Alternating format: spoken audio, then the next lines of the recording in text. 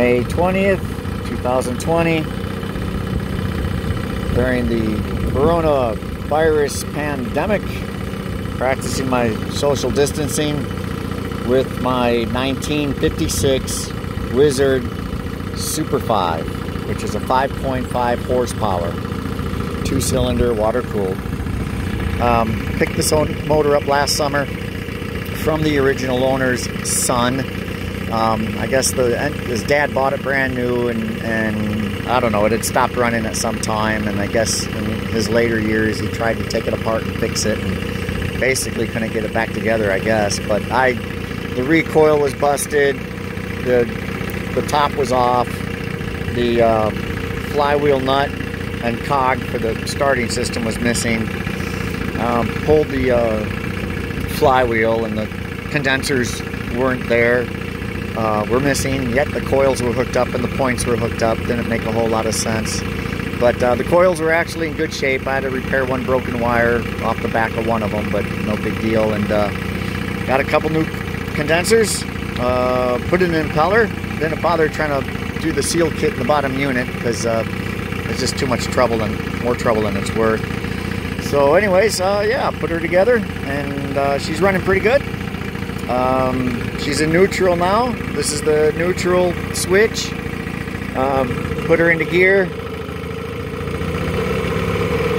What you do is hit that button. Now we're putting. And it does not have a reverse. And I guess this is the first Wizard model to have a neutral.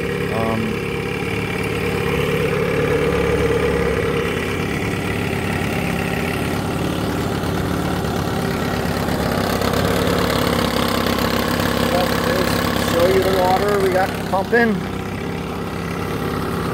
and I guess the one surprising thing with this motor, it does run well, but it's just not very fast. That's